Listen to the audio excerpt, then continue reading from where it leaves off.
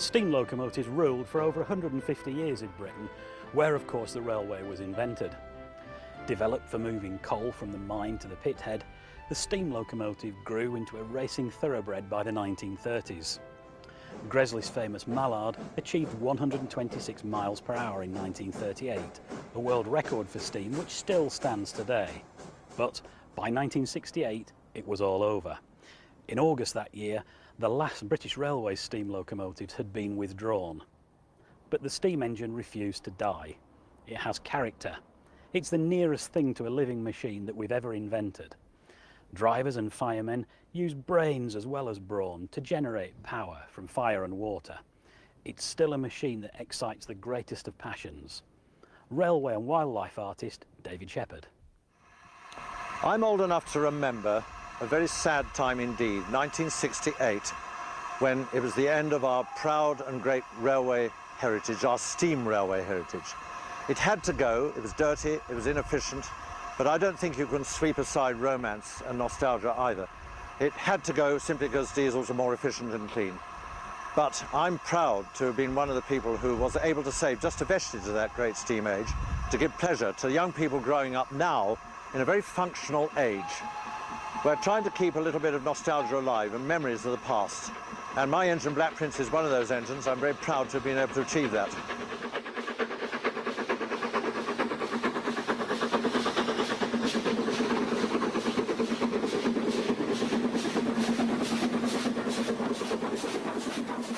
People come up to me and say, you're completely bananas, you know. And I am. I'm eccentric, bananas, crazy. Because I go around patting Black Prince, and people say, how can you pat a machine? Well, I love Black Prince, and the steam aficionados will understand when I say that. You can love a steam engine. It's very emotional because of the pleasure it gives. I mean, here, and wherever she goes, she gives pleasure to untold thousands of people. So I love her. She's part of the family. I love her as much as my children and my grandchildren. Right from the start, railways always created very strong feelings. Many warmly welcomed the new age, but others were violently opposed to the iron horse. The basic steam engine can be traced back to the 18th century, when it began life as a stationary engine, used for pumping water or hauling loads up mine shafts. It wasn't until 1825 that the iron railway and the steam engine came together, under Geordie engineer George Stephenson. On September 27th that year, the world's first public steam railway opened between Stockton and Darlington. Locomotion is a steam locomotive at its most basic, with its two cylinders each linked to a pair of driving wheels by overhead beams and rods. But it was obvious to everyone that this was a quantum leap over anything that had gone before. Locomotion was powerful enough to haul 34 wagons with great success and panache in front of huge crowds all along the line. In 1975, a modern reproduction of Locomotion was built for the Stockton and Darlington Railway's 150th anniversary celebrations at nearby Shildon.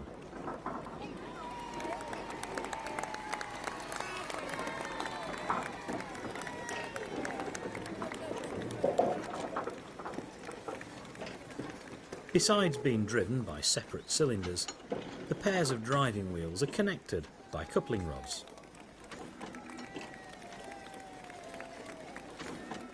If there's one pioneer engine even more famous than Locomotion, it must be Rocket, designed by George Stephenson's son, Robert.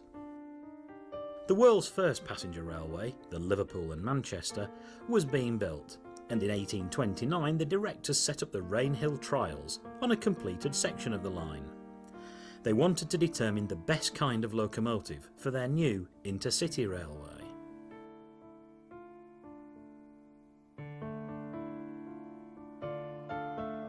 Rocket won hands down. Gone were the overhead beams and rods of Locomotion. Both cylinders acted directly onto the same pair of wheels. There was now a long tube boiler, a separate firebox at one end and a smoke box at the other. The basics of the modern steam locomotive were all now successfully combined. For the first time, man could now safely travel faster than a horse could gallop. It really was the start of a new age.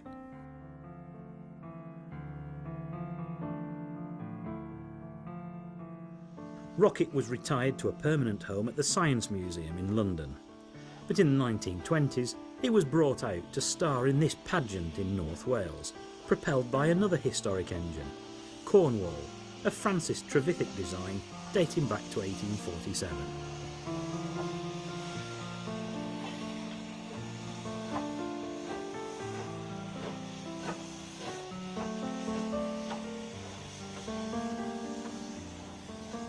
As a passenger railway, the Liverpool and Manchester needed speed and steady riding from its locomotives, rather than freight hauling power. Lion was built for use on the line by Todd, Kitson and Laird of Leeds in 1838, and it was still able to raise steam for the 150th anniversary of the line in 1980.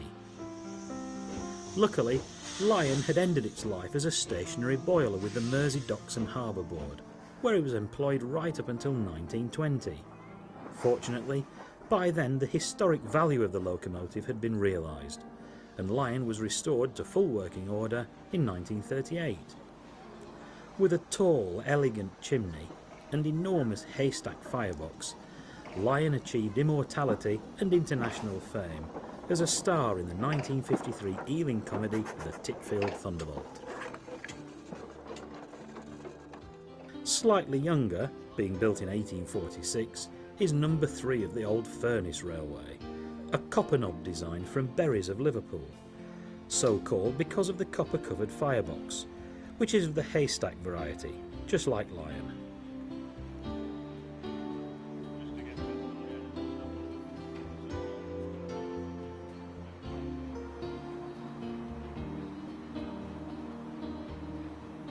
Number 3 now resides at the National Railway Museum in York, but it stood for many years on a plinth in an enormous glass case at Barrow-in-Furness Station, where the engine survived a heavy air raid during World War II.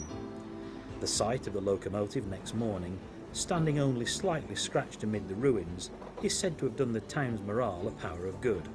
It still carries shrapnel damage today.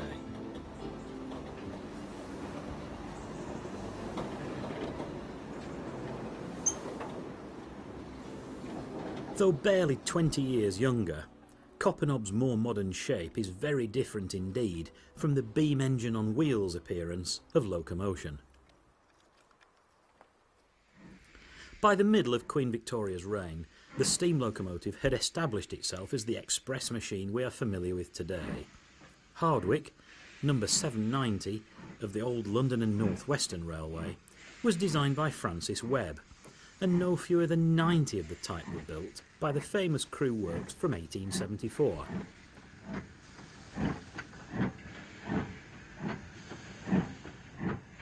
This famous class, known as precedents, were described by the eminent author O.S. Knock as one of the most outstanding in the whole history of the steam locomotive on British railways. Although not particularly special in outward appearance, it was the design of the cylinders and valves in particular that gave them an astonishing turn of speed.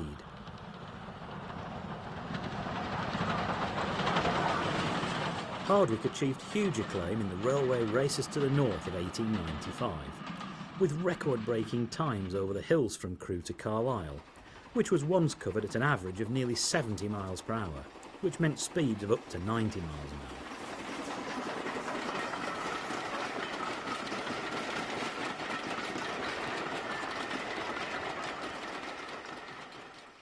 We've now reached the start of the 20th century in our story of steam, for the engine approaching was built in 1902.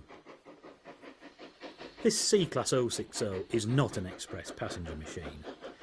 It's a more humble goods workhorse, built for reliability and easy maintenance. Over 100 were built at Longhedge Works in Battersea, South London, for the South Eastern and Chatham Railway.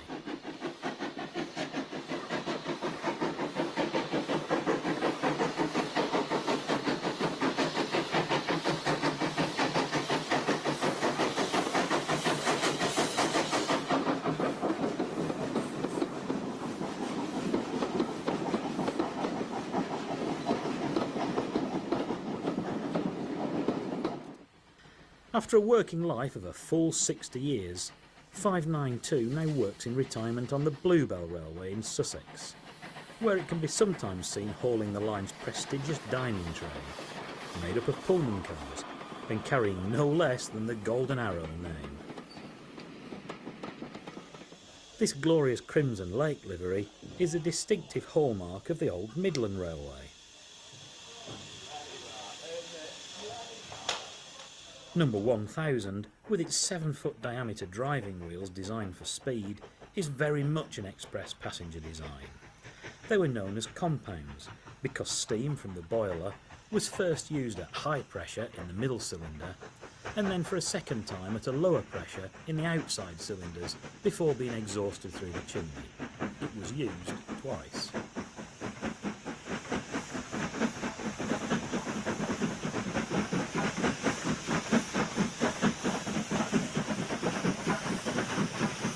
As the 20th century dawned, it was only going to be a matter of time before a steam locomotive breached the magic speed of 100 miles per hour.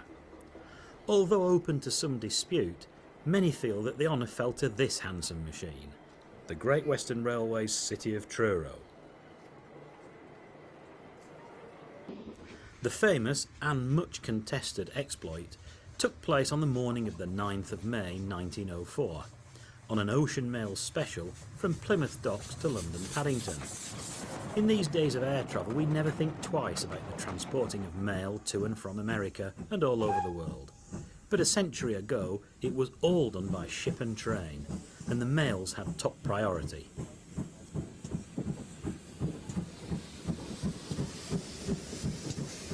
City of Truro's special train was loaded with post and bullion from the German liner Kronprinz Wilhelm, and on the long gradual downhill stretch east of Wellington in Somerset, City of Truro was claimed to have topped 102 miles an hour.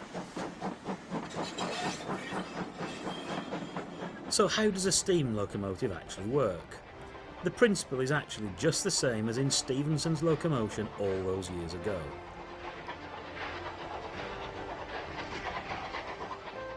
The National Railway Museum has an express locomotive, Ellerman lines, cut away to explain it all. Express steam locomotives consume thousands of gallons of water and around 10 tonnes of coal on each shift. The tender is a large tank with a bunker in its top to carry the coal which the fireman will shovel into the firebox. The tank is full of bracing plates to add the strength needed to contain maybe 17 tonnes of water. Ellerman Line's grate is around 50 square feet in area, and it was hard work for a fireman to keep this supplied with coal. It was about the biggest grate capable of being hand-fired. If British locomotives had grown any more, mechanical firing would have been inevitable. Fireboxes were made from either copper or steel.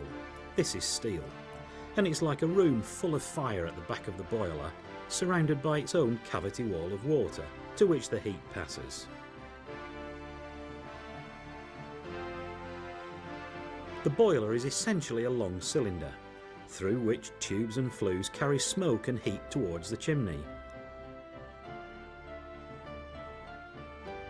The numerous tubes create a gigantic heating area. Once the hot gases have passed through the tubes, together with the smoke from the burning coal, they are ejected through the chimney with each chuff of exhausted steam. Steam rising from the violently boiling water around the firebox is collected at the boiler's highest point, normally known as the dome, even though it's a fairly flat dome on this very tall engine. When the driver opens the regulator, high pressure steam at 250 pounds per square inch flows from dome to smokebox, just behind the chimney. It then flows through internal pipes doubling back through the boiler, almost as far as the firebox.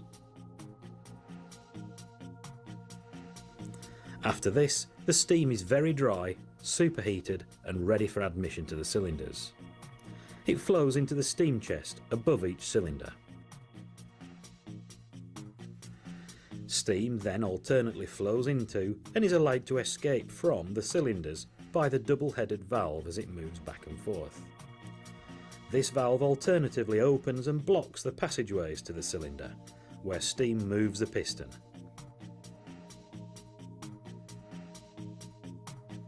Having done its work, steam escapes through the steam chest to the chimney, where it chuffs into the air.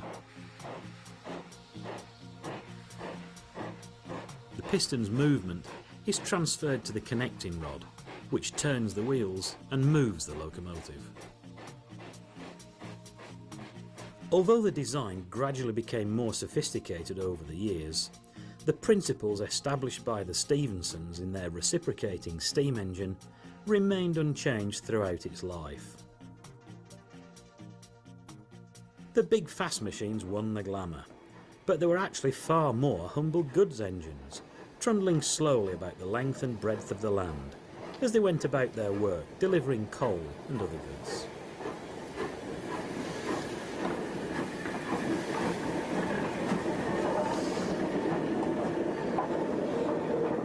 There were nearly 200 J36s built in the 1890s for work in eastern Scotland, where some could still be found as late as 1965.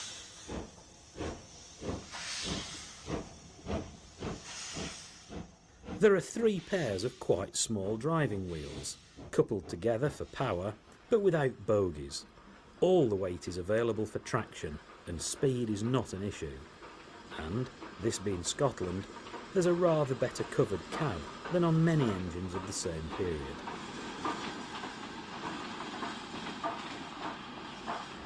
A very similar design, the J27 dating from 1906, was built for the former North Eastern Railway, and most of the 100-odd engines spent their working lives in the coalfields of Northumberland and County Durham, real Stephenson country. This train is made up of high-capacity hopper wagons, a type which the North Eastern Railway pioneered. Built in 1923, this engine is the last of its class, and it survived until 1966. It was bought privately before moving to the North Yorkshire Moors Railway.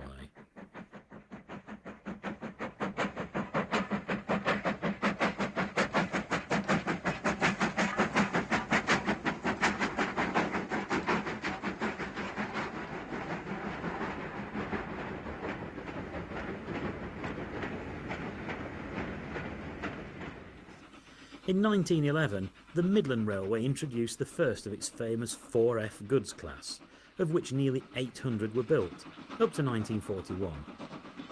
Absorbed by the London Midland and Scottish Railway, the Midland had a huge geographical spread, and so did the 4Fs, working everywhere from Somerset in the south to Peterborough in the east, and right up through the north to Scotland and the Highlands.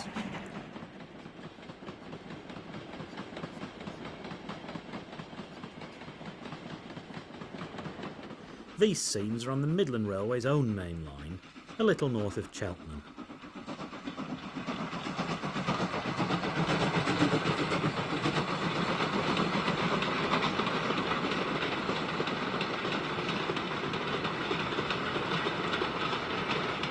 Here's one at the edge of the Empire, at Radstock, south of Bath on the old Somerset and Dorset line.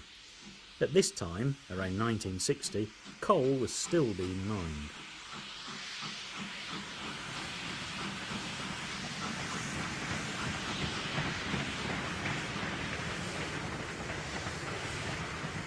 Meanwhile, the Great Western Railway also needed a fleet of powerful freight engines, this time to handle the coal traffic from South Wales.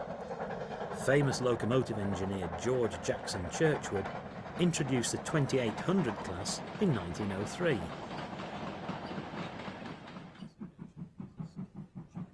This time there are 4 pairs of driving wheels, for power, and a 2-wheel bogie or pony truck at the front to guide the locomotive into curves, points and crossings.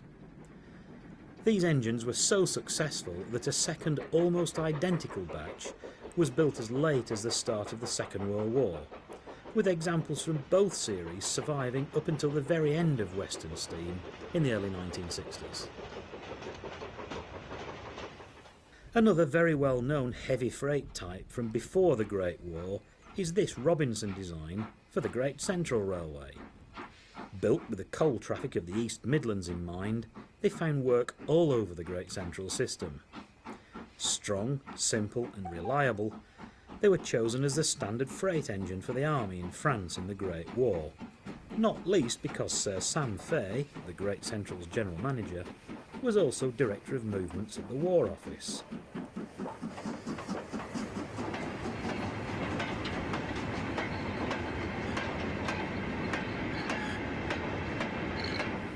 More than 500 04s were built by various contractors, and after the war they went on to give many more years yeoman service, both overseas and back home, where some were still active even as late as 1965.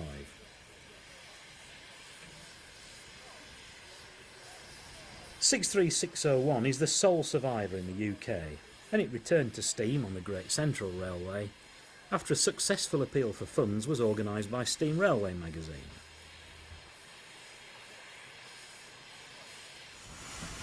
Up on the footplate, the driver moves the regulator, admitting steam to the cylinders, and the engine moves off. The controls are simple and basic, and there's not much protection from the weather. No wonder tender first running was avoided wherever possible. You needed to be a hardy soul to be a steam engine driver, ready for long hours of duty at all times of the day and night, and in all weathers. There could be long delays on slow goods work, and your train may frequently be sidelined to let faster traffic past. The fireman, very much the junior partner on the footplate, needed to be fit, with a strong pair of shoulders. On a long journey he'd shovel several tons of coal into the firebox, and little and often was usually the motto.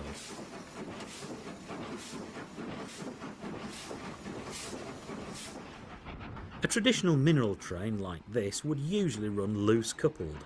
That is, the coupling between each wagon was a simple 3-link chain, and, once on the move, the only brakes available would be on the engine and in the guardsman, nothing on the train itself. Handling a long, heavily loaded, loose-coupled train demanded skill and experience from the crew, especially where there were gradients.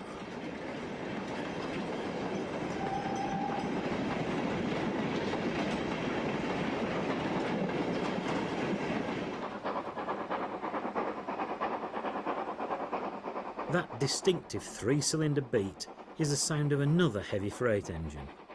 This time a northeastern railway class T3 of 1919, blasting up the 1 in 49 to Goathland on what is now the North Yorkshire Moors Railway.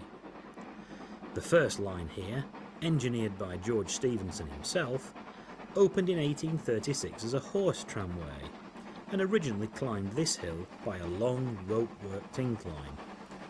By 1865, steam locomotives had become powerful enough to tackle the work, and an orthodox line on a new alignment and with an easier gradient was built. The line was closed as part of the national network in 1965, but was reopened by preservationists just 8 years later. The T3s spent all their lives on mineral trains in County Durham, so this sole survivor, withdrawn in 1963, hasn't strayed far.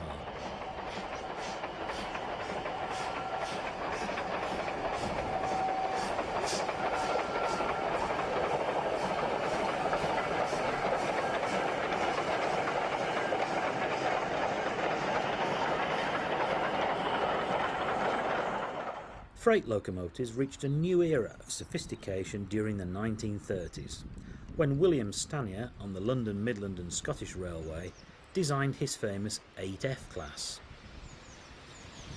Stanier's task was to produce a locomotive to be built in large numbers to replace a very mixed fleet of obsolete non-standard designs, and in this the 8F succeeded magnificently.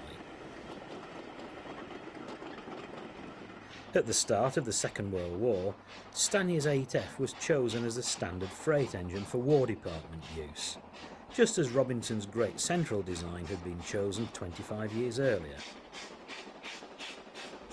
The intention was to move a large number across the Channel early in the war, but the Allied retreat to Dunkirk prevented this. As a result, hundreds were available to go to the Middle East a few years later, where a few survived till the end of the 20th century. Robust and versatile, 8Fs were regularly used on passenger services abroad, and sometimes in this country too. A handful are preserved on our private railways, including the Keighley and Worth Valley Railway in West Yorkshire.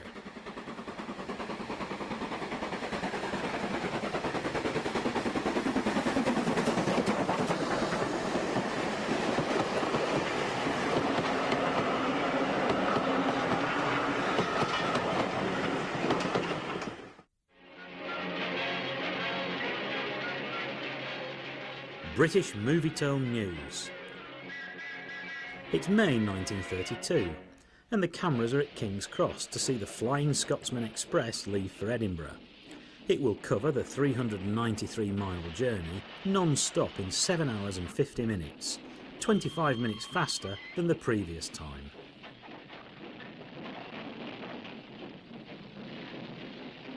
An event like this was headline news, for not only did express steam engines have a glamour and excitement all of their own, but railways were the unchallenged #1 for long-distance journeys. Aviation was in its infancy, while long-distance motoring was strictly for the well-to-do, and it was slow and prone to breakdown at that.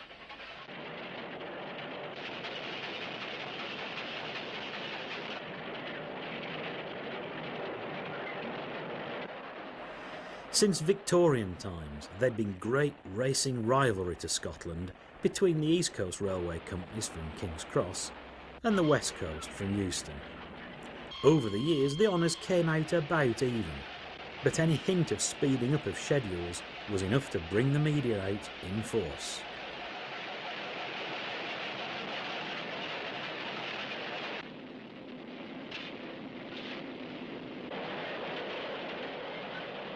The Flying Scotsman was, and indeed still is, the traditional name for the 10 o'clock departure from King's Cross.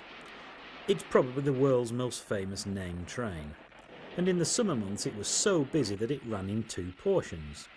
The first, more glamorous train ran non-stop all the way to Edinburgh, while the second called at places like York and Newcastle.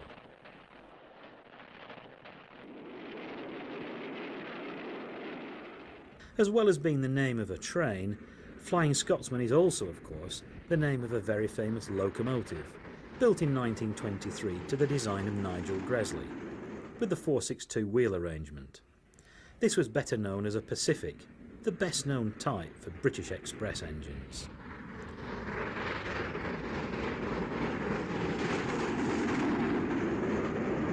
On November 30th, 1934, with a dynamometer car of instruments in the train to measure performance, Flying Scotsman reached the magic 100 miles an hour between Grantham and Peterborough. The first time this speed had been officially recorded.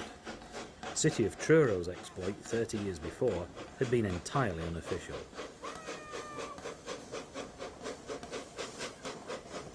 On withdrawal by British Railways in 1963, Flying Scotsman was purchased privately by Alan Pegler, and has since starred on many special trains, and indeed it's the world's most famous steam locomotive.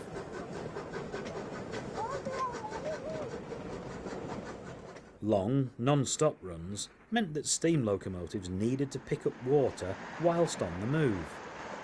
This wavy sign warned locomotive crews that water troughs lay ahead, and that the firemen must be ready to wind down the pickup scoop beneath the tender.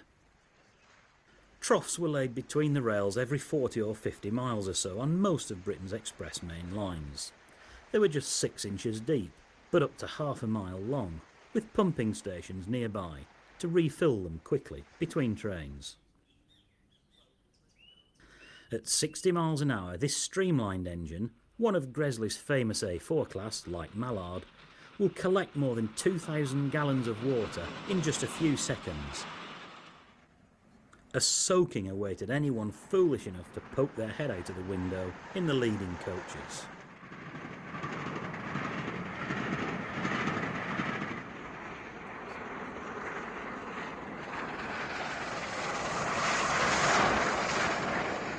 Slower and semi-fast services would use the troughs as well, like this one at Langley, near Stevenage.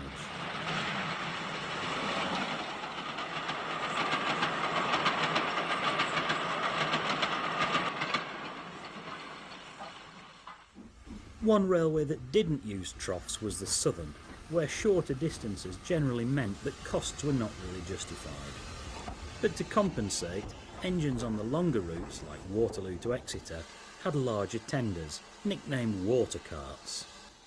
This engine, a King Arthur class brand new in 1925, was about to be named Queen Guinevere.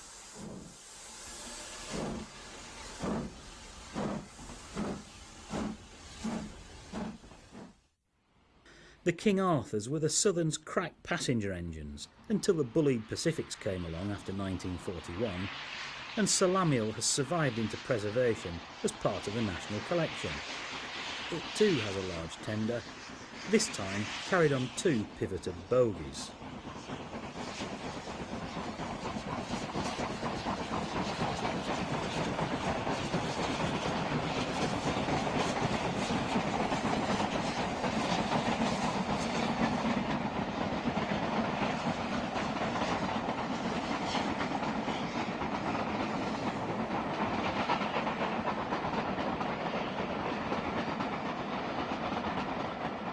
Heading an excursion on the former Southern lines, Sir Lamiel carries once again the white discs the Southern used to indicate, for signalman's benefit, the route a train was taking.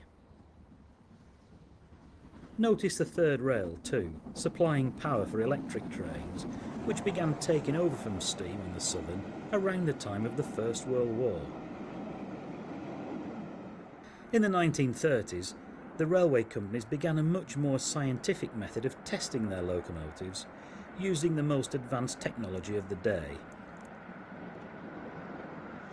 Lord Nelson, who gave his name to the entire class, carries a removable shelter at the front, housing indicators, recording equipment and staff carried as part of the test.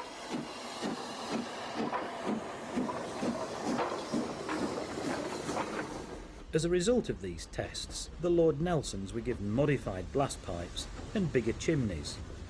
These were intended to upgrade their performance.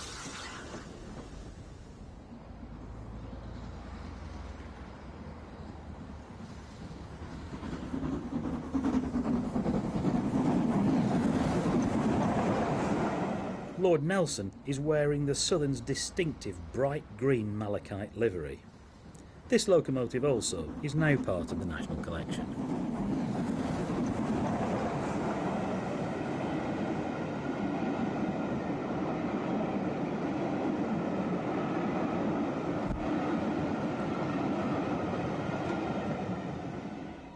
On the Great Western Railway, the famous King class marked the zenith of Swindon steam. Their massive good looks are quite unmistakable.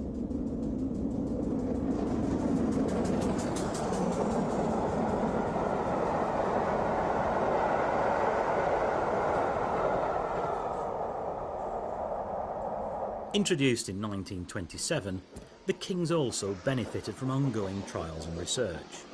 In the 1930s, they were fitted with better superheating, and then, in the 1950s, double chimneys. So by the time they were 30 years old, the Kings were running better than at any time in their entire lives.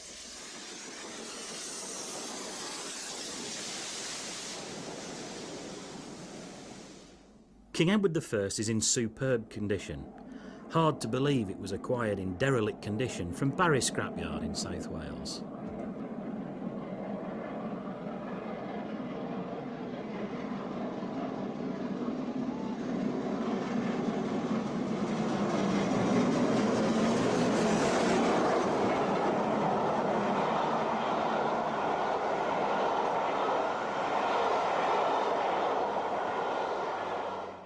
Another movie-tone scoop. It's September 1931 and the Great Western Railway has accelerated its schedules to make its Cheltenham Flyer the world's fastest train, beating a record briefly held by the Canadian Pacific Railway.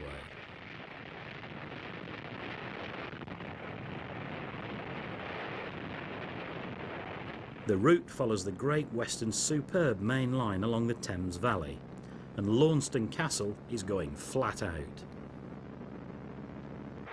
Water troughs again, an essential feature of record-breaking journeys. Engineers were constantly searching for ideas which might radically improve the steam locomotive, and hush hush had been the watchword for the building of this prototype. Designed by Nigel Gresley on the London and North Eastern Railway, it made its debut at the close of 1929. At the locomotive depot at King's Cross, the press pack is out again in force to record this futuristic-looking locomotive. Gresley's number 10,000, which was painted garter blue with silver hoops, featured a unique high-pressure boiler of a type that had proved very successful in shipping. Ordered from a Glasgow company of marine engineers, this boiler took over 4 years to design and build. A shape like this had never been seen before. The Hush Hush ran the original trials well enough, but its early promise was not fully realised, and the engine proved troublesome and costly to maintain. In 1937, it was rebuilt as an orthodox express locomotive and survived until the 1950s.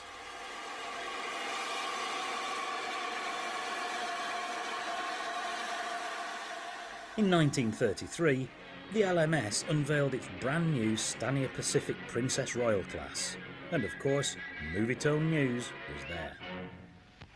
This is Britain's most powerfulest engine, built by the London, Midland and Scottish Railway for hauling the heavy Scots trains between Euston and Glasgow.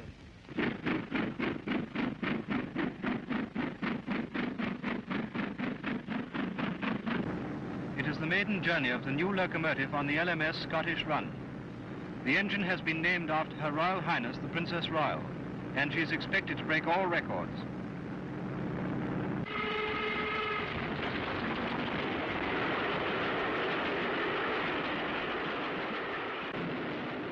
To help win maximum publicity, the LMS laid on a special press train, running on a parallel track out of London Euston for the newsreel cameramen.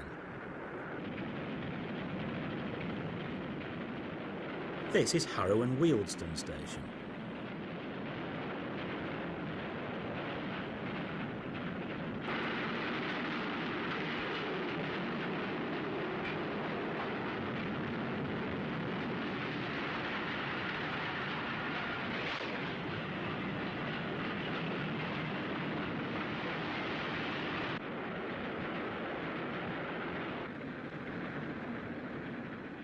No expense spared.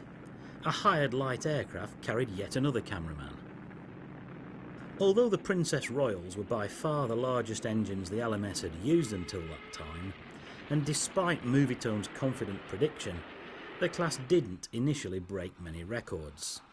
What they did do, however, was cut out the need for a second engine on heavy trains over the hilly main line to Scotland. One of two survivors is the second engine of the class, named after then Princess Elizabeth, now of course Her Majesty the Queen.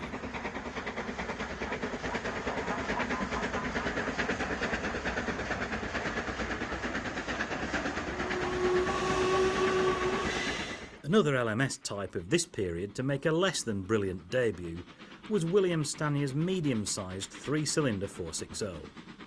First appearing in 1934, the class was christened Jubilees when King George V celebrated that event the following year. But with early problems resolved, nearly 200 Jubilees were built, most bearing the patriotic names of British colonies, admirals and warships. Like other LMS designs, the Jubilees worked over much of mainland Britain, and these well-proportioned and ultimately very successful engines became well-loved favourites right up until their end in 1967. By contrast, the Silver Jubilee train that went into service in 1935 was the LNER's state-of-the-art streamlined express. A story of speed on the railway. The Silver Jubilee train, latest streamline wonder of the LNER, leaves King's Cross on her record-making trial run.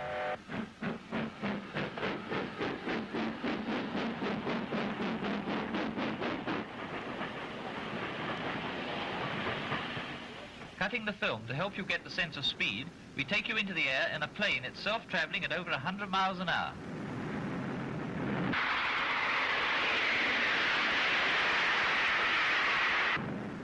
At one point, the Silver Jubilee reached 112 miles an hour, and it looks like it.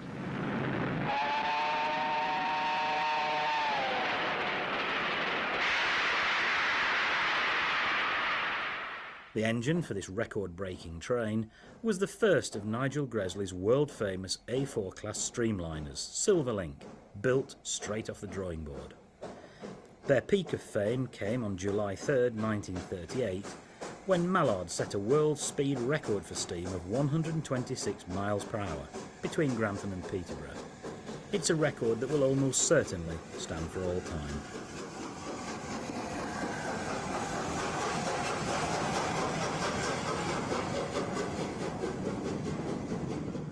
Away from the comparatively level racetrack of the East Coast Main Line, and nearly 50 years later, Mallard got the chance to get to grips with the steep gradients of the famous Settling Carlisle line.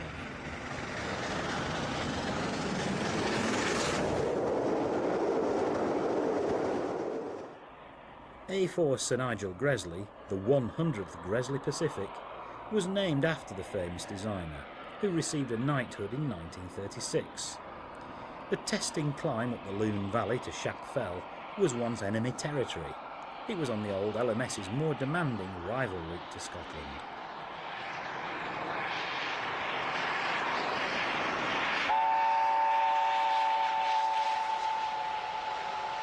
Back in 1937, King George VI's coronation year, the speed record for steam was being passed back and forth between the LMS and the rival LNER.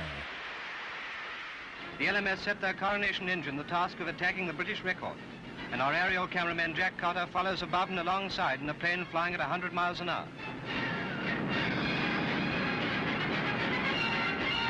The result is the record with a top speed of 114 miles per hour. That Empire record, which lasted just a year until Mallard beat it, was established by Sir William Stanier's new streamlined Pacific Coronation, a larger development of his Princess Royal class. The streamlining, unlike the rest of the locomotive, was not entirely successful, and later members of the class were built without it. Those built with it saw it removed.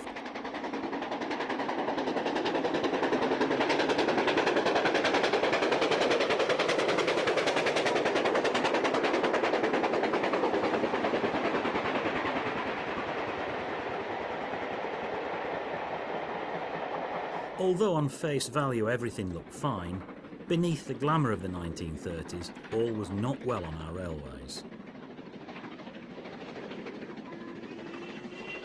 Movietone News interviewed LMS chairman Lord Stamp. Station entrances and hoardings in Britain have been placarded with arresting slogans during the past fortnight. Perturbed by the ominous words, we asked Lord Stamp what it was all about. He told us that there had been a 5 million drop in railway receipts this year. It seems that the terms on which railways operate were fixed 100 years ago, before there was any road transport to challenge their supremacy. Road transport, which has become so efficient in recent years, is not bound by the limitations which Parliament put upon the railway monopoly of those early years.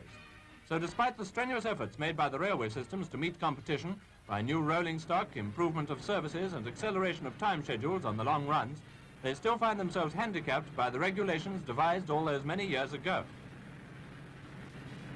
Having seen the arrival at Euston of the Coronation Scot, in case you wondered what train it was, we'll have a final word from Lord Stamp. Our receipts are dropping alarmingly. Matters are urgent. Prosperous railways are essential to prosperous commerce, and therefore to a prosperous nation. They could not be ready to help in wartime if they are weak in peacetime. All we are asking for is a square deal, a fair field and no favour. The state of freight in December 1938, with Lord Stamp clearly anticipating the coming war. During the hostilities, locomotive design concentrated on simplicity, economy and ease of maintenance. The Southern's very unusual Q1s of 1942 possessed all these qualities, plus a very wide operational range.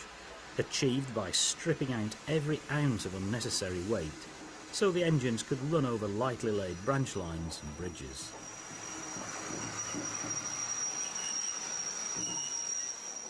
Although Stannier's Class 8F freight engines had already been chosen as a standard for overseas war service, there was still a further need for a simplified version, built right down to austerity standards. This led to Robert Riddle's War Department class of 1943, turned out by the 100 in both 280 and 210 versions. These were rather plain workhorses. Riddle said he didn't care if they were all pushed into the sea as soon as the war was over.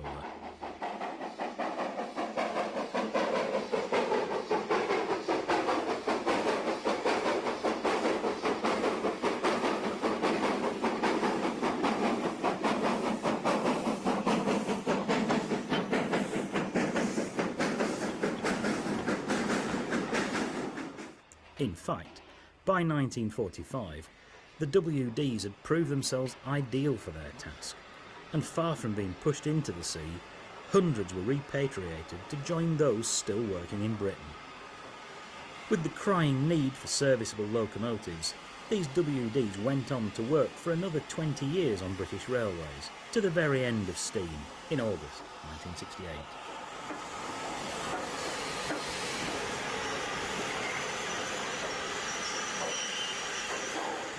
One enigmatic exception to the wartime building programme was the Southern's Merchant Navy class, designed by Oliver Bulleid.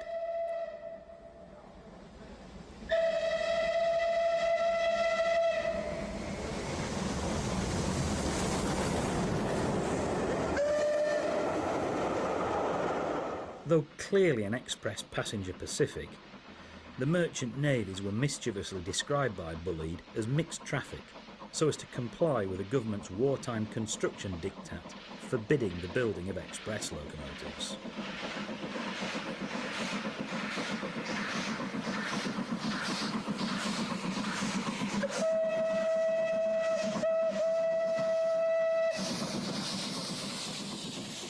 By 1946, and despite post-war constraints, some things were starting to return to normal. The Flying Scotsman, Britain's best-known express, gives passengers a sight they haven't seen since 1941. Restaurant cars and railway kitchens are back again. Wars may come and wars may go, but the sausage goes on forever. For men who've been off the job for 4 years, the chefs look pretty slick. But Chef Hock and Cook Humek are old hands at the game.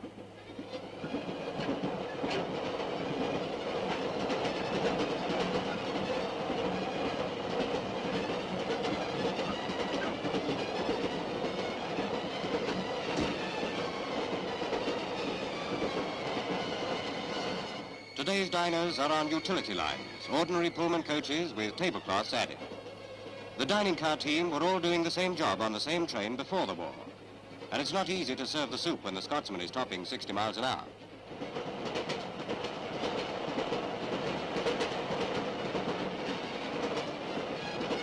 Our cameraman covering the comeback of the dining car reports the food good for the times. Long-distance travellers tell veteran conductor Richards they certainly appreciate it. Have you enjoyed your lunch, sir? I've enjoyed it very much indeed, thank you. It's a very pleasant change after about, 4 years of sandwiches? I can assure you we're very pleased to be back again. And I'm sure the public are pleased also, and they deserve it. Thank you. With the war over, leisure travel was back on the agenda once again, and a day at the seaside was a treat to relish. It happened to be fine weather, but I expect London stations would have been like this anyway, for the vast majority of people intended to make the most of their first post-war Easter. As it was, the people put up with the crush, and the railways coped with the people.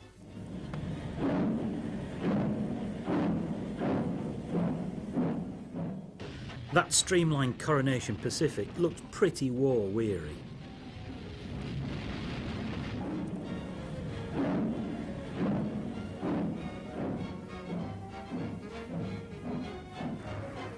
Luxury travel, by the way, has returned in the shape of the Golden Arrow train, in which you can travel in complete comfort to the coast. After crossing the Channel, you board the train again in France. If only this kind of travel were typical of journeys everywhere in Britain. But, well, maybe that's too much to hope for yet.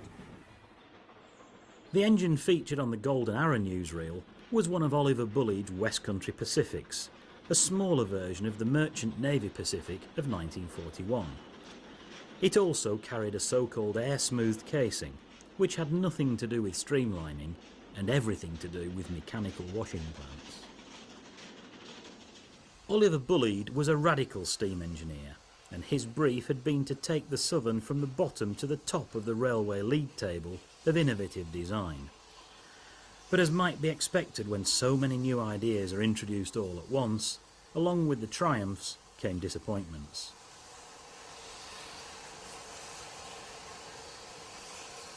Heavy maintenance costs were high, and after 1948, when Britain's railways were nationalised, the new regime eventually decided to rebuild all the Bulleid Pacifics. The air-smooth casing was removed, together with the mechanical complexities. The aim was to retain the best mechanical features whilst dispensing with the more troublesome aspects.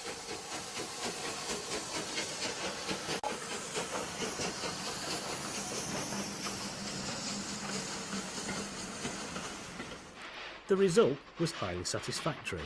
All the merchant navies were converted, and it was only the approaching end of steam in the 1960s that halted the programme halfway through the 100-odd smaller engines of the West Country and Battle of Britain classes.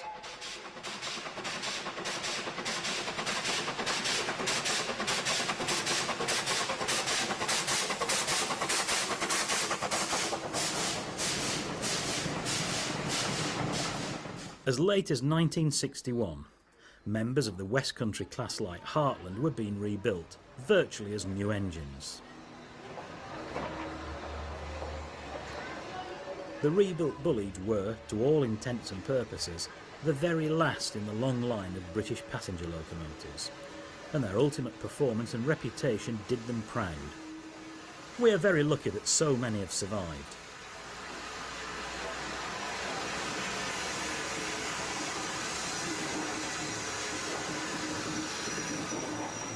The West Country class were given the names of towns and landmarks in the holiday counties served by the old Southern Railway. The directors had, quite rightly, judged this to be good public relations, especially with holiday-making travellers in mind.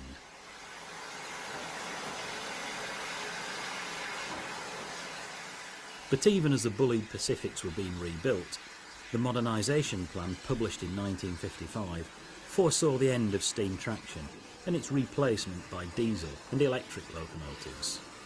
Within 13 years, steam would be eliminated from British Railways' main lines, despite the fact that the Bulleids were being rebuilt with projected working lives of another 20 years or so.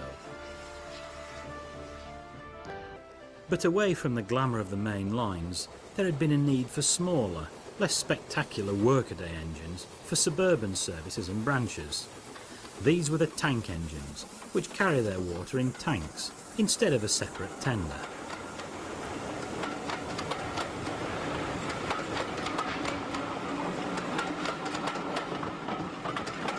The Great Western Railway, under its chief mechanical engineer Churchward, built 5541 at Swindon in 1928, one of hundreds of similar engines with a 262 or prairie wheel arrangement, which allowed the engines to run equally steadily forward and backward.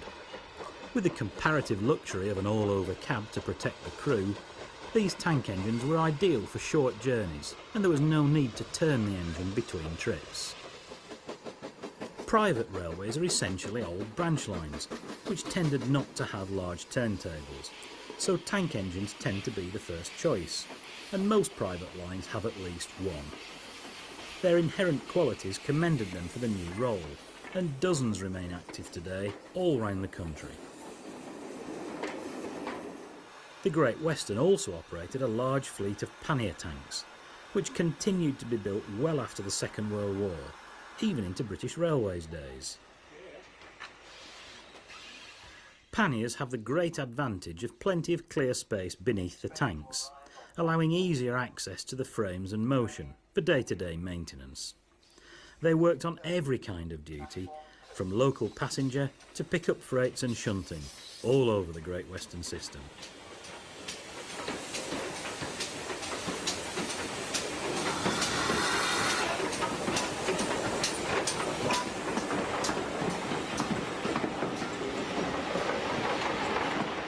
But this is how panniers are best remembered, chuffing quietly along a country line, where speed is not of the essence and business not too demanding. What a glorious day for the driver.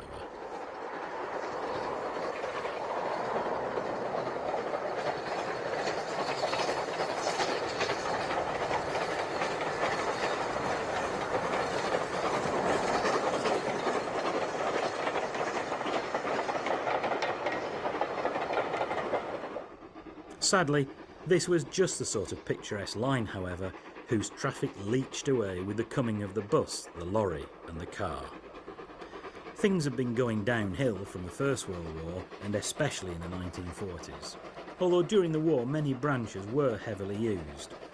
By the 1950s, closures were coming thick and fast, so the famous Beeching Report of 1963 merely hastened a process that was already well underway. The Gresley Class N2062 was built in 1921 for the Great Northern Railway. It was designed for a specific job, hauling heavy commuter traffic between London's northern suburbs and the city itself.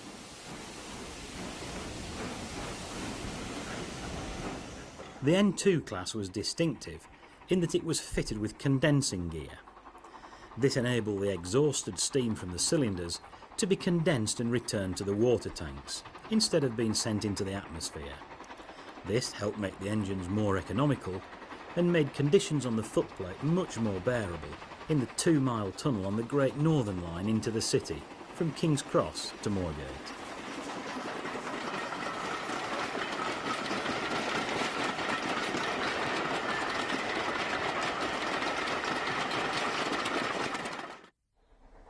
Many of Britain's railways also needed a selection of mixed traffic locomotives, which were designed with something of a compromise between speed and power.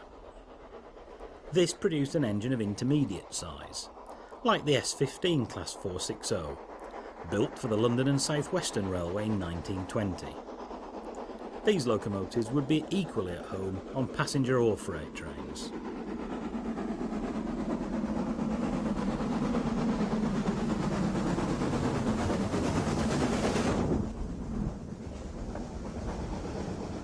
Medstead and Foremark Station is on the Mid-Hants Railway, which is marketed today as the Watercress Line.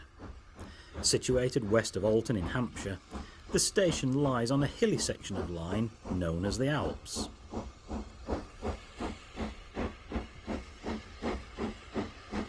This railway was once a through route from Alton to Winchester, and double heading of all but the lightest trains was common.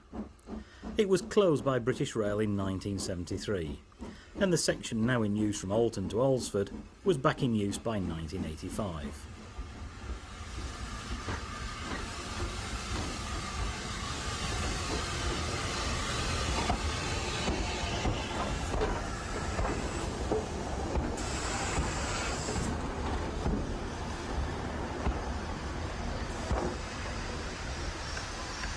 The code 6F, painted above the locomotive number, indicates the engine's power rating, on a scale rising from 0 to 9, while the F indicates that it's primarily designed for freight working. This particular locomotive spent its life working from the Southern Railway's vast Feltham Freight complex in West London. Note once again the water cart bogie tender. The Southern have no water troughs, remember.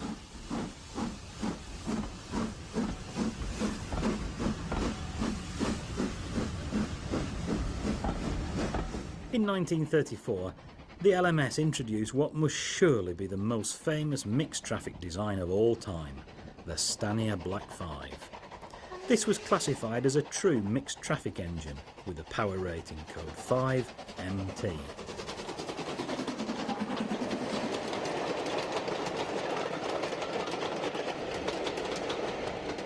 The Black Fives quickly proved themselves masters of practically every kind of train in the timetable, including famous long-distance services like the Thames-Clyde Express and the Devonian.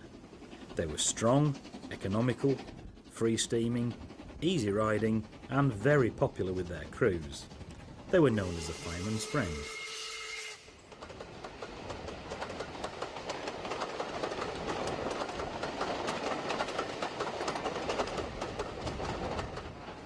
Such was the success of these versatile machines that no fewer than 842 were eventually built, construction being spread between 3 LMS workshops and 2 outside contractors.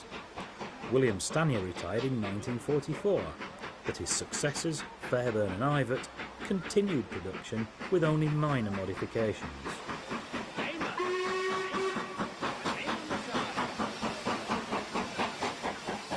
The last Black 5 was completed in 1951, 3 years after nationalisation and 17 years after the Vulcan foundry had built the first. It's hardly a surprise that no fewer than 18 Black 5s survive, and many of these are now regularly active on our steam railways. 44806 on the Llangollen Railway in North Wales was built at Derby in 1944 and spent a thoroughly uneventful working life in the Leicester and Nottingham areas, before ending up at Liverpool in the final days of steam.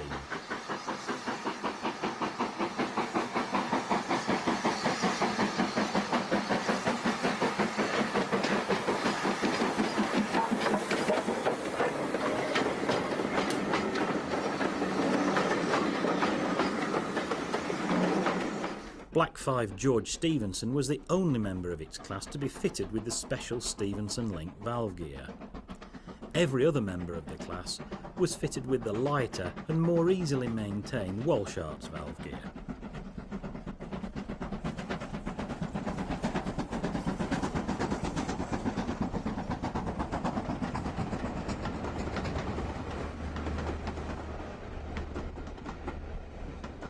On the Great Western Railway, the equivalent of the Black 5 was the Hall Class 460, so called because they were all named after stately homes, first in the Great Western's home area and then, as the list of available names began to run out, rather further afield.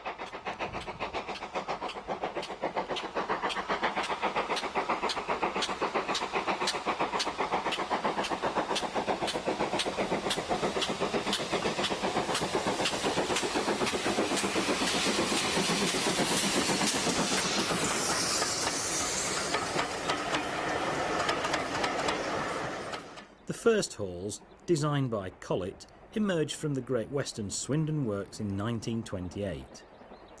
Unlike the Black 5s, which they closely paralleled in size and power, the halls came from a long continuous line of Great Western development. The LMS Black 5 had been a deliberate new design, although it owed much to the hall. The halls was highly successful and well-liked performers, and 330 were eventually built, hence the problem with names. The last 70 engines of the class, built between 1944 and 1949, were produced under Hawksworth, who made modifications in the light of experience with the earlier series. Modified Witherslack Hall, whose namesake is actually in the Lake District, looks very smart in the lined black livery of the late 1940s.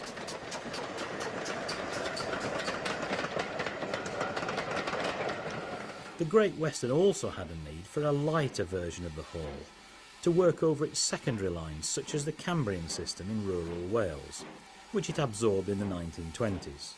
So, Collett introduced the smaller Manor class in 1938, tipping the scales at several tons less than a hall, though packing plenty of power.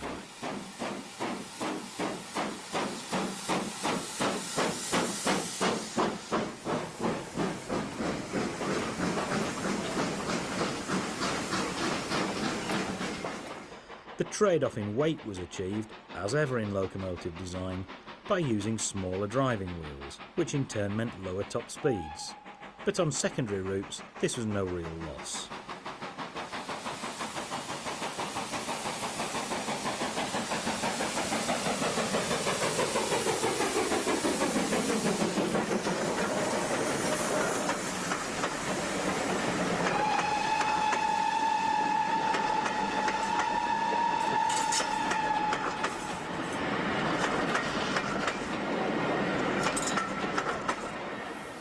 "20 Manors were built before the war, with a further 10 in the nationalised British Railways days.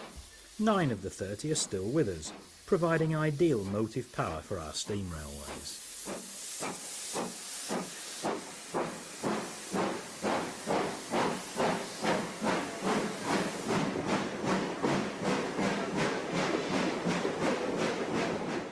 In 1951, the South Bank Festival of Britain both prompted and reflected a patriotic mood, so Britannia was an appropriate choice for the first British Railways Standard Express engine, built that year.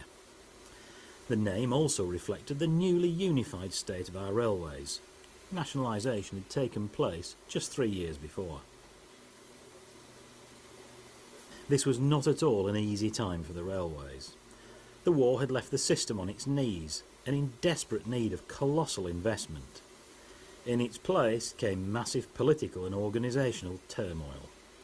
Against this unpromising background, Robert Riddles was charged with designing a complete new range of standard steam locomotives.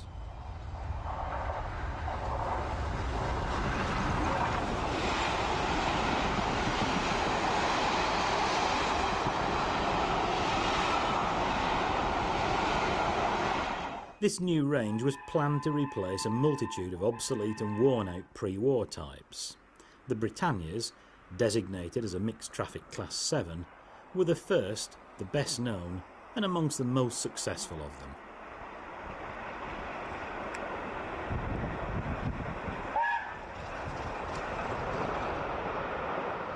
Duke of Gloucester was built in 1954 as a one-off express passenger locomotive to try and set mainline steam on a new and more efficient course. Results were mixed, but sadly, the end of the steam era was already being plotted, and follow-up trials and modifications were not pursued.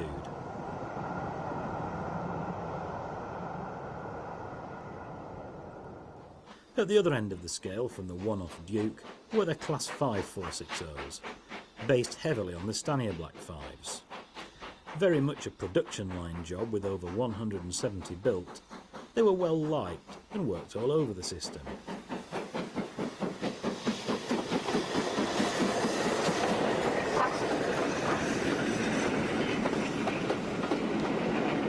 A number of standard 5s went new to the southern region, where they took over the duties and also the names of withdrawn King Arthur class 460s.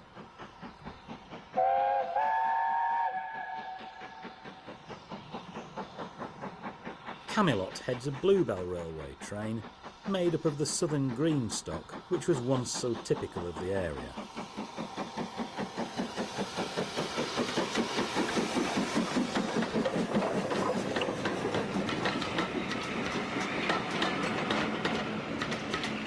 Rather similar in appearance to the Class 5s, but lighter, were the Class 4 460s, very much a parallel with the Manor class on the Great Western, whose work they took over in the 1960s.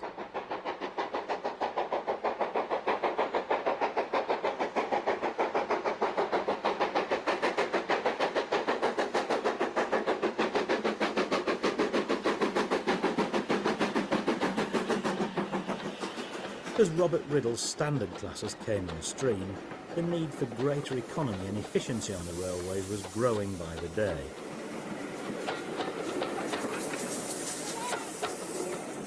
The LMS's Lord Stamp had warned before the war about the threat from road transport towards freight.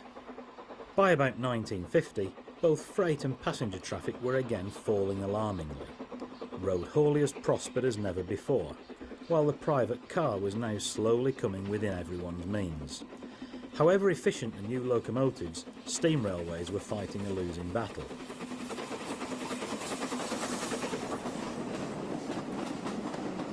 Footplate crews on the standard classes enjoyed working conditions which were greatly improved on earlier locomotives. Of course, the hours remained as unsocial as ever, and the work was still hard and dirty.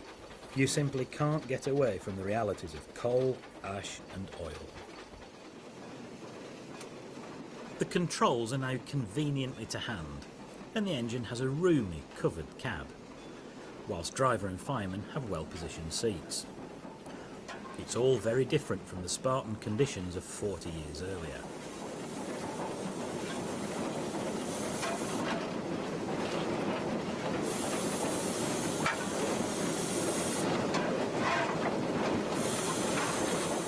The fireman generally rides on the right-hand side of British steam locomotives and, when not shoveling coal and managing the boiler, assists the driver with the sighting of signals, a very important job.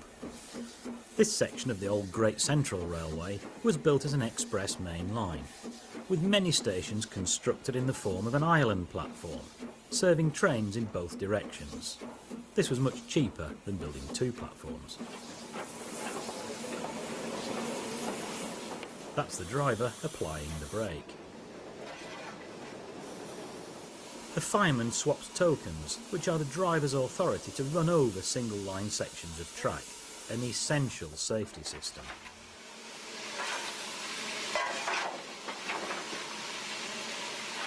Steam locomotives are hard work.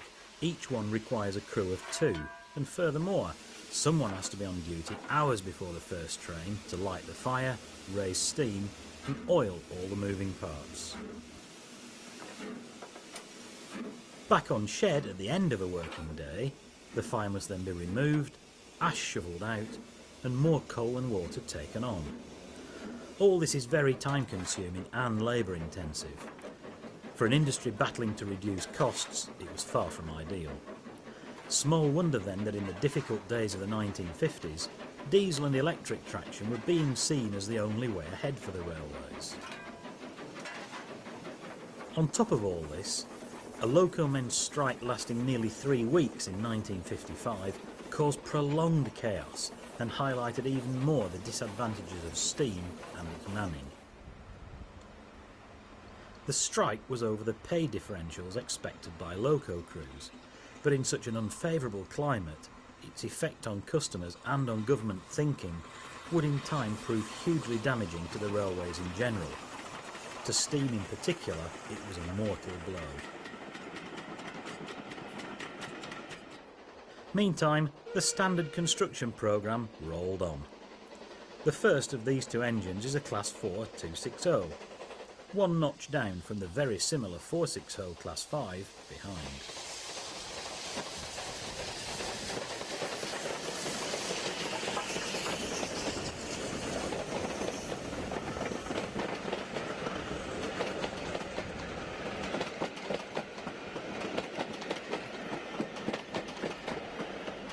The 260 wheel arrangement was always known as a mogul, and 78022 was a direct development of a type built in quantity on the old LMS by Ivett.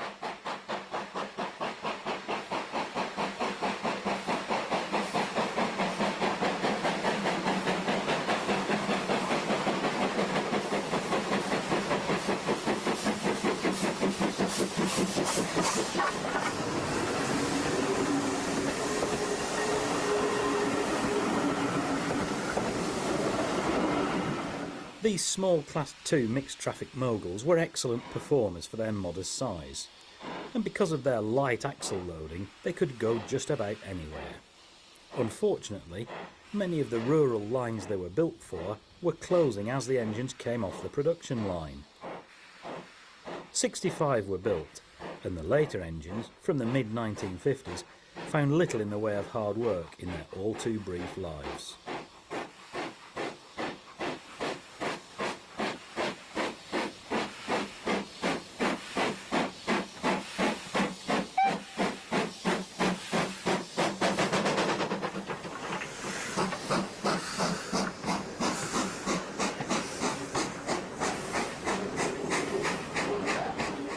The BR standard locomotive range included 3 tank engines, with the 4MT as the largest. It was also the best and certainly the most useful, seeing hard graft in urban commuter areas as well as general work elsewhere.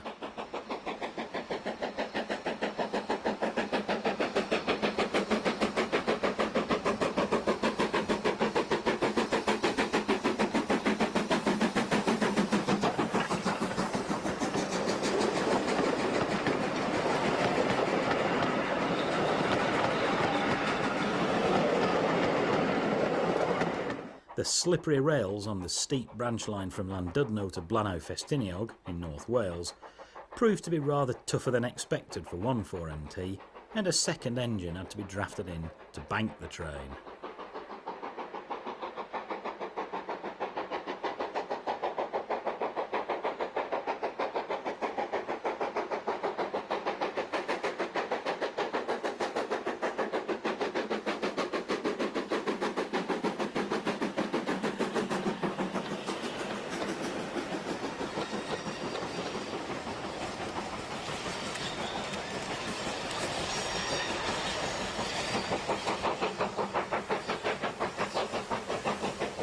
By the early 1960s, many of the commuter service the Class 4s had been designed for had either been electrified or dieselised, and indeed a number of them came to rural Wales for their last years with BR. The last of the standards to appear was the Class 9F Heavy Freight 210. With the return of hundreds of Stanier and War Department 280s from the war, new freight engines had not been a top priority, and it wasn't until 1954 that the first of the 9Fs emerged from Crewe Works.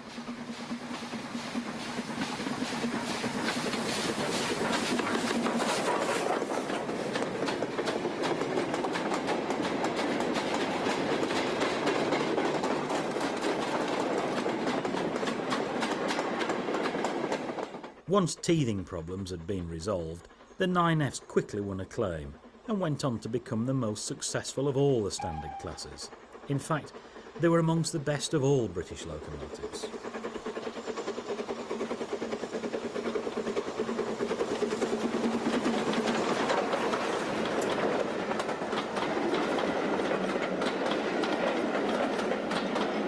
The 9Fs were the most numerous of all the standard designs, with 251 built. The 10 coupled wheels had come from Robert Riddle's experience with the wartime WD 210s, and they gave excellent adhesion. One or two modifications were made during production. Later members of the class were fitted with double chimneys.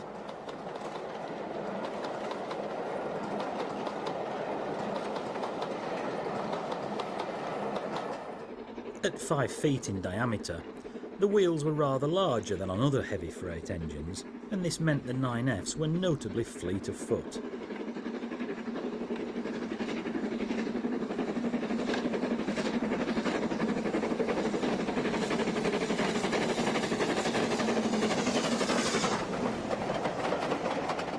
During busy summer weekends, they were seen on passenger work, with speeds in the 80s and even the 90s recorded.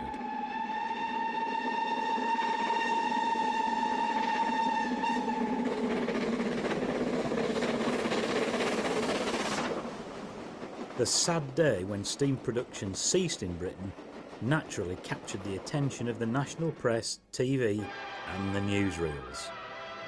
Swindon and a new locomotive that's already historic. The last steam loco to be built by British Railways. The official unveiling revealed its appropriate name. Evening Star points to the inevitable end of a very popular age, the age of steam. It's always been locos like this that made boys want to be engine drivers.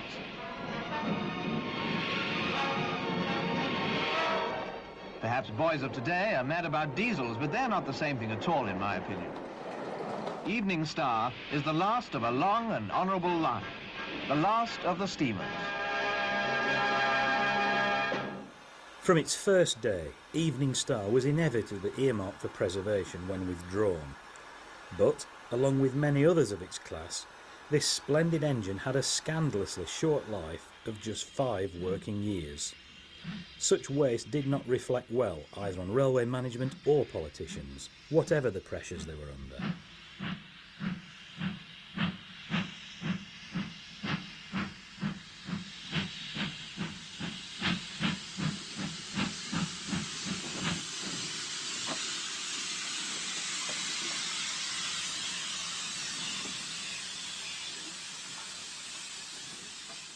In the 1960s, the writing was very clearly on the wall for steam. One noticeable symptom was the relegation of once proud express engines to humble freight duties and their filthy, unkempt condition. For many rail fans, these were indeed sad days.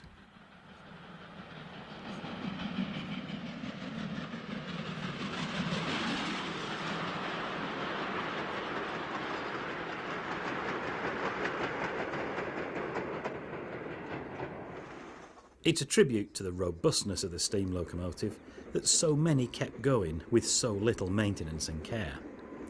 Riddle's wartime WDs in particular still chuffed and clanked their way around the country in the most appalling state. And these were the engines once destined to be pushed into the sea as soon as the war was over.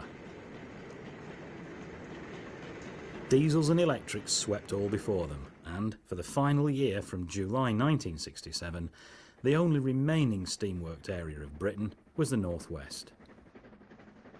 Even in the last years, spectacular steam action like this could still be enjoyed, and these water troughs at Dillicar between Preston and Carlisle on the main line to Scotland were in daily use, virtually to the end of steam.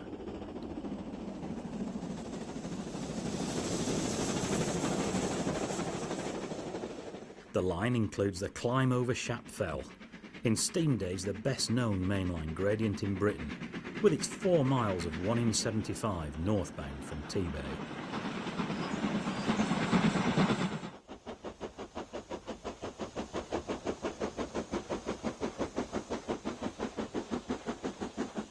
The Weil Fell countryside, where most heavy goods trains needed a banking engine, made a marvellous backdrop for cameramen catching these poignant moments of history.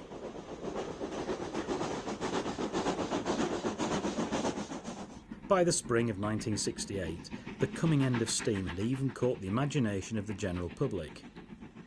The Iron Horse was to be consigned to the history books, and a series of specials and charter trains ran to commemorate the event.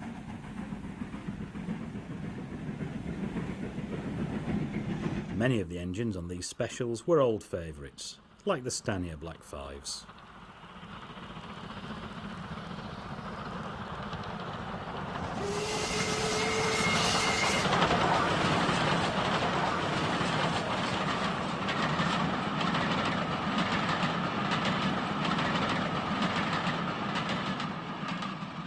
And, as the last few trains passed, enthusiasts consoled each other. Leading engine Oliver Cromwell, complete with a suitable wreath, was the last of the Britannia Pacifics in service.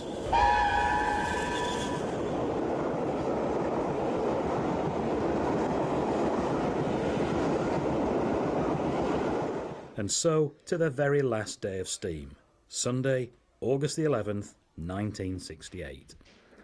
The final run was the infamous 15 guinea special, which was double-headed on its return portion over the Settle and Carlisle line.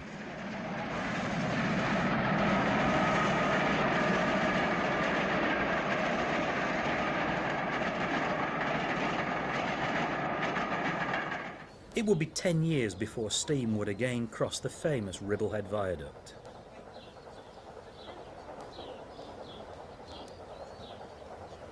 This massive structure, a real icon of the steam age, also came close to being discarded some 15 years later when the line was proposed for closure by British Rail.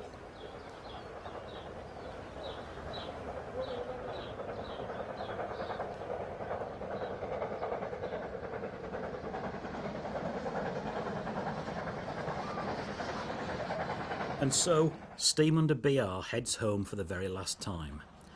44871 on the front lives on in preservation, but the second loco didn't make it. It was scrapped after starring in the Virgin Soldiers. Elsewhere in Britain too, steam had already paid the ultimate price.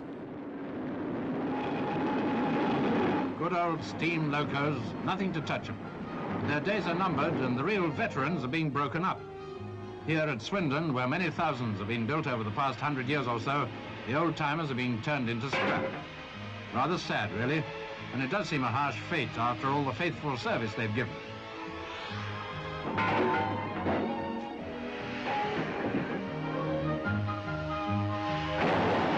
Most of this lot date from the 1920s, but they won't be quite forgotten. There's a big demand for the old number plates as souvenirs for collectors. Still, progress is progress, I suppose, and British Railways must diesel on. Scrapyards around the country made a lot of money in the 1960s cutting up locomotives. Ironically, this one near Kettering in the East Midlands later became a giant graveyard for motor cars, which had been built using the metal from old steam engines.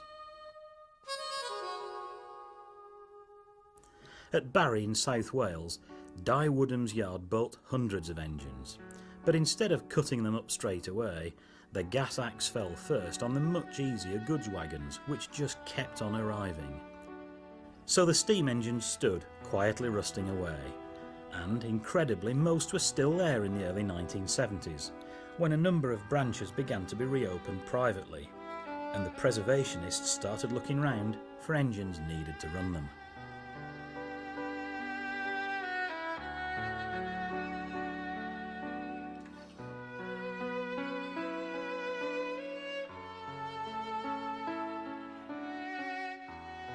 Geography had meant that the lion's share of Barry engines were former Great Western and Southern types, but there was a surprising smattering of others, including one or two most unlikely candidates, like the one off Duke of Gloucester, minus one of its cylinders and valve gear, which had been donated to the Science Museum in London.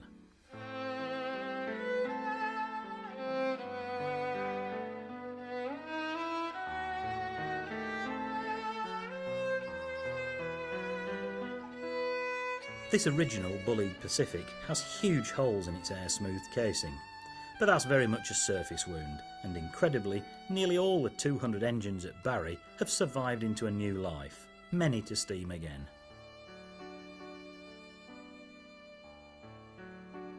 Not all locomotives went for scrap.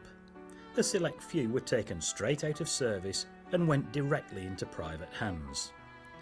Artist David Shepherd was one of the few people lucky enough to be in a position to buy his very own locomotive.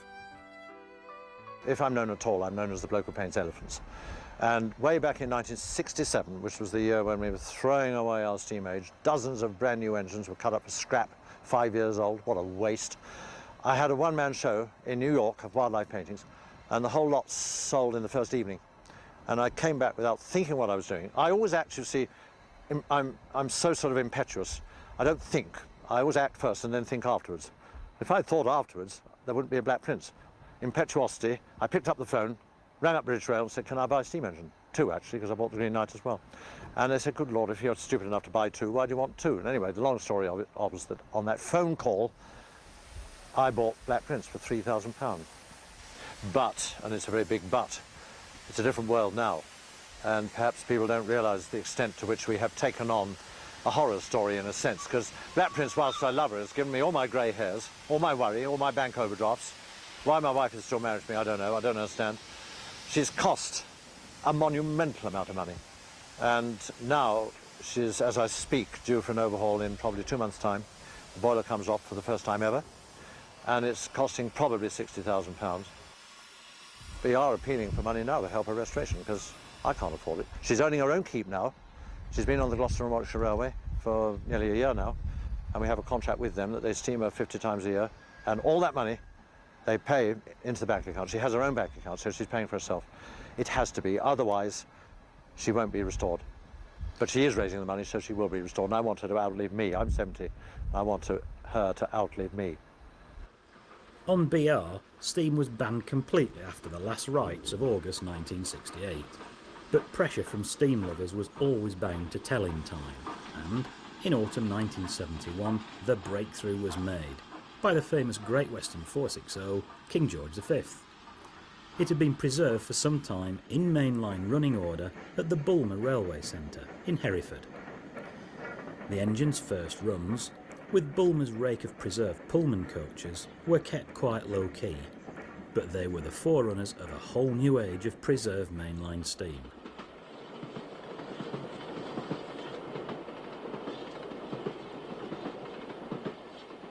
The delightful Welsh Marchers line between Newport, Hereford and Shrewsbury was the rather unlikely venue for these historic trips. But there was plenty of interest, and the runs were a great morale booster for railway lovers everywhere.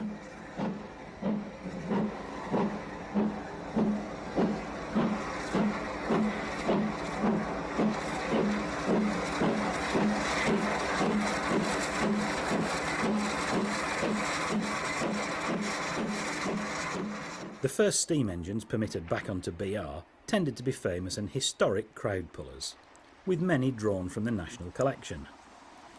With what cynics considered the bad old days of steam still in recent memory, it was absolutely vital that the engines used were reliable and in top-rate mechanical order.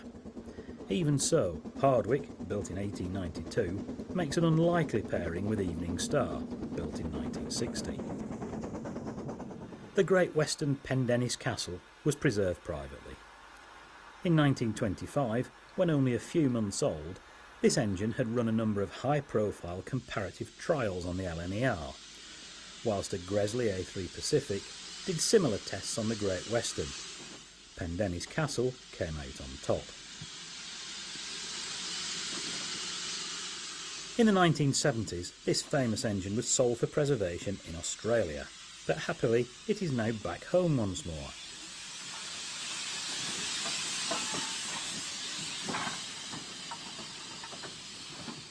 The famous apple green livery shows up well on this LNER pair.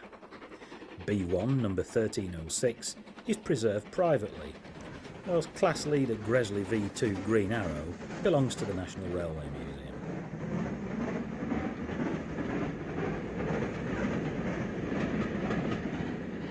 Double heading of steam specials was commonplace at this period. It guarded against the possibility of failure of one locomotive, whilst doubling the interest for enthusiasts. This time, the B1 is leading the most famous preserved locomotive of them all, Flying Scotsman. The first two vehicles are restored wooden-bodied LNER carriages, a practice no longer permitted on the rail track network.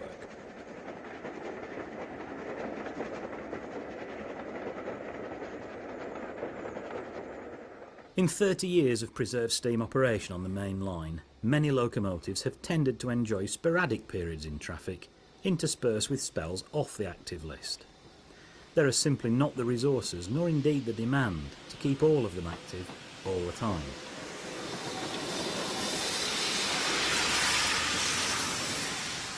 Over the years, the number of main line routes cleared for steam running has steadily improved. The famous Settle and Carlisle line, with its challenging gradients in both directions, has been a favourite since 1978, when mainline steam returned.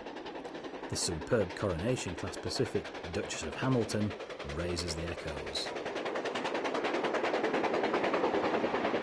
An early pioneer of restored steam on the main line was Jubilee Leander. Withdrawn in 1964, it languished in Barry Scrapyard for 8 years, before private rescue and then overhaul at British Rail's Derby workshops. Streamlined A4 Pacific Sir Nigel Gresley ran for many years in original Garter Blue as number 4498.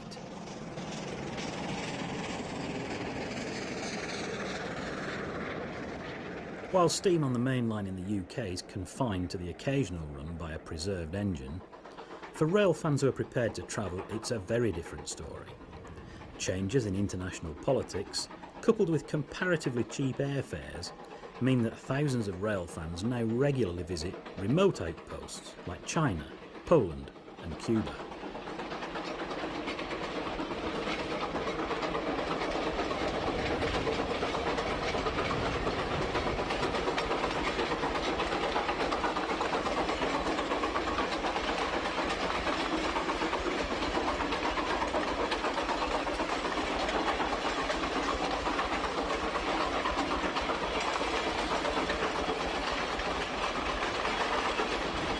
The Caribbean island of Cuba still sees lots of steam action during the comparatively short sugar season, when an amazing variety of vintage steam locomotives are pressed into service every day, including this oil-fired Baldwin built in 1915 at Espartaco Mill.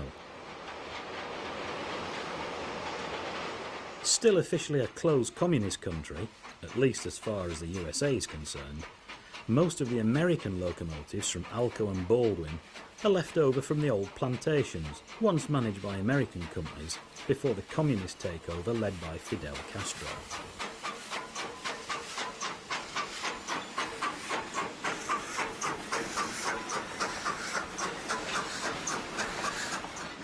Each individual mill maintains its own small fleet of locomotives. This Alco is based at Orlando Gonzalez Ramirez, which it was originally built for in 1920.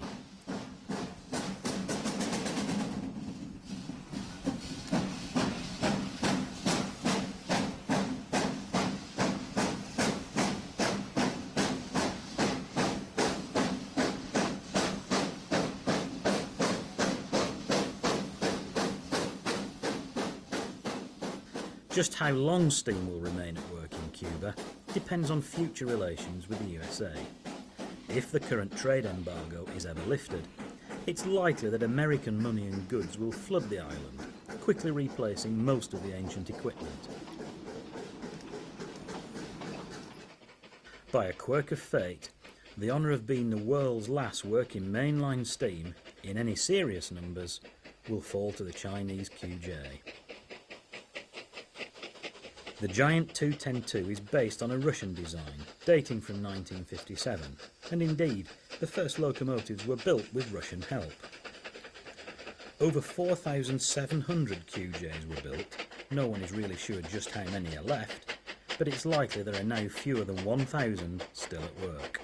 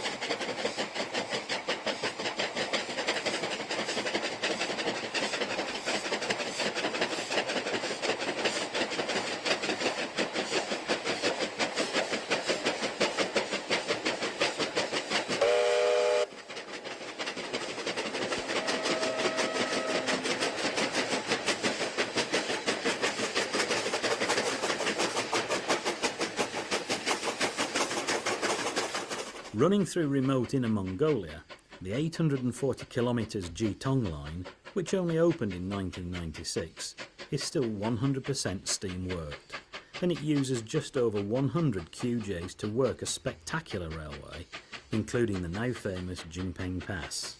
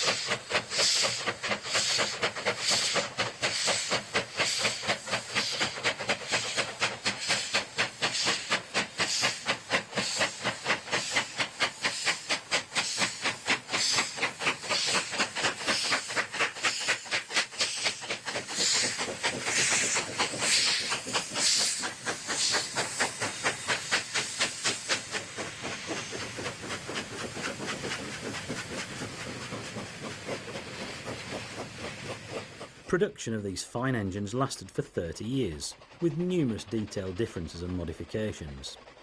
There are many variations within the class, the most noticeable being the 8 or 12-wheel tenders and the all-weather cab windows fitted to some locomotives.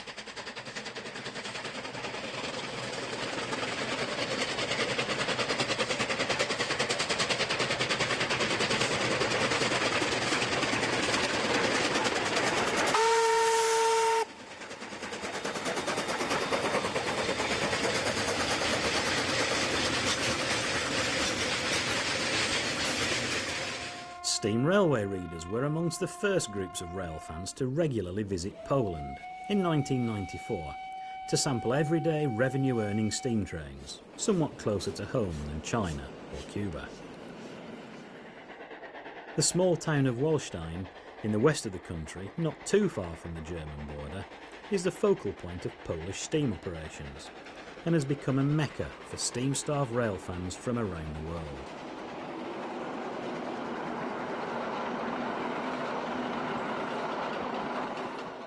Backbone of Wallstein's fleet are 6 OL-49 class 262s.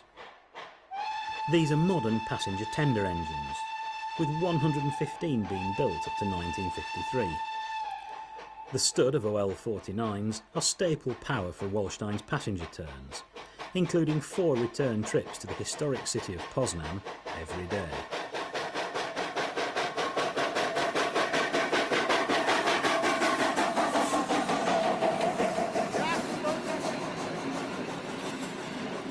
Although Wallstein is designated as a museum depot, it's a 100% working shed with workshops and coaling facilities.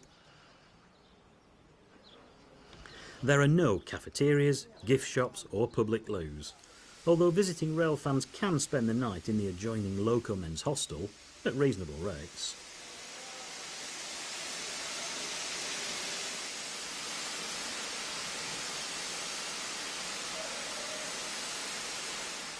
Wallstein's big 210s are often rostered for duty on the rapidly diminishing local freight trips. These distinctive decapods are variants of the famous German Kriegslok or war locomotive, built by the thousand both during and after the Second World War.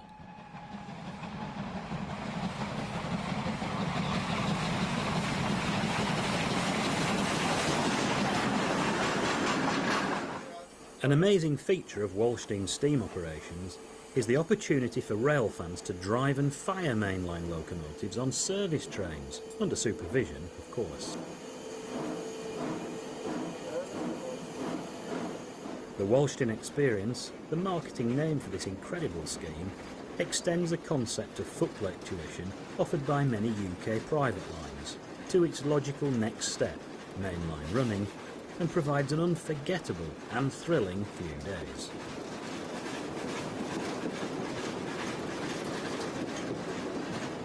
Pacific PM36 is an experimental type and one of a class of just 2 engines.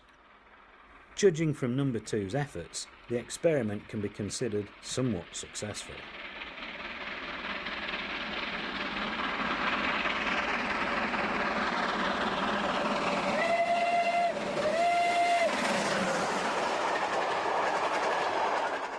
The United Kingdom steam railways have also proved incredibly successful, and since 1968 they've grown into a multi-million-pound tourist industry. Although they still rely largely on volunteer labour, today's preserved railways are big business.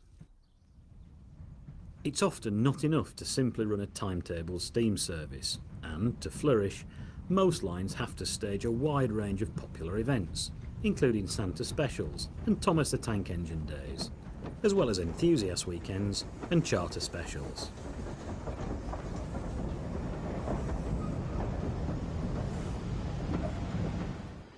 Of course, if British Rail had had its way, mainline steam would have finished in 1968, and the Iron Horse would have been banished forever to just a few museums and railways. Instead, after many years of ups and downs, steam can now be seen regularly at mainline speeds in nearly all parts of the country, including the famous Dawlish coastal route in Devon.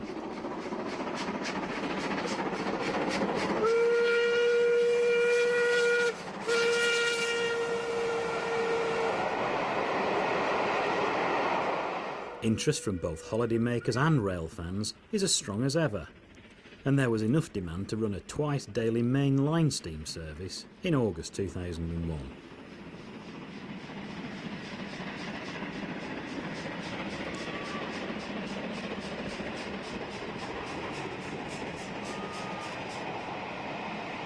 In the early 1980s, the many steam excursions using the Settle and Carlisle line helped to publicise the threat to this beautiful and useful route, which British Rail was trying its best to close.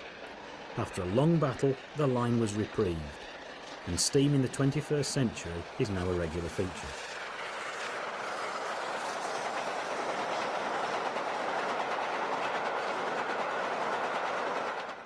There's no doubt that the attraction of a steam engine really can wean tourists off the roads, providing it's properly marketed. In recent years, visitors to London have been able to enjoy regular mainline steam with the Cathedral's Express, taking them to either Canterbury, Salisbury or Bath. Who would have thought it? Undoubtedly, the most famous and regular mainline summer steam operation is from Fort William to Mallaig. The formula of stunning scenery and working steam has proved to be a winning combination since the route was first passed for steam working back in 1984.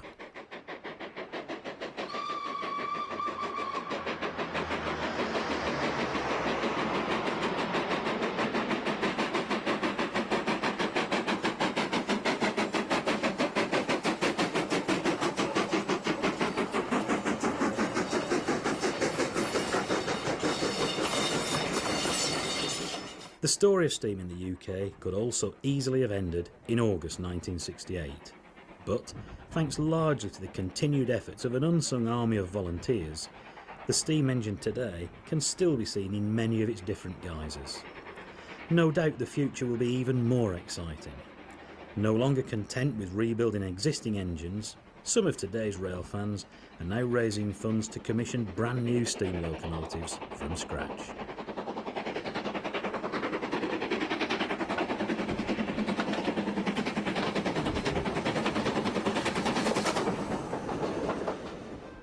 Well, that's the essence of the story of steam, but of course it's a story which is still going on.